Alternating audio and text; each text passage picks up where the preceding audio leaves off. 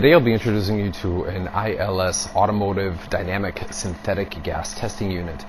Synthetic gas testing units provide a convenient alternative to motor testing systems for testing automotive catalysts, but require a lot less infrastructure and give much more reproducible results.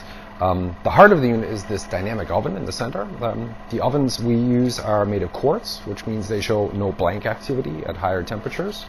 And the dynamic oven that you see here can heat and cool at rates of approximately 30 degrees a second.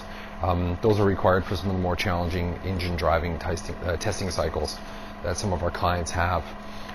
We use banks of Broncor's thermal mass flow controllers for providing various gas mixtures. The gas mixtures vary also as a function of time very strongly, and this system can do rich lean switching with a frequency of approximately 1 second using a heated dynamic valve switching system. We can also dose liquids. This is an example of a system where we can dose water or hydrocarbons using pressurized feed vessels and mini Coriolis mass flow meters in combination with the SEM vaporizers from Broncor's. That gives us nice pulsation-free vaporization.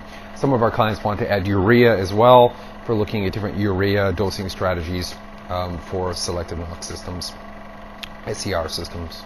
Last but not least, we have the analytics. In this case, we're using the MKS FTIR for doing time-resolved analysis of virtually all of the feed and product components that we have, so NOx, CO, CO2, hydrocarbons. We can see all of these here.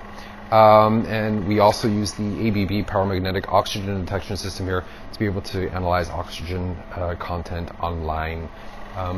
And we also have some lambda sensors as well, which are used primarily for looking at the pulse shapes that we have when doing rich lean switching.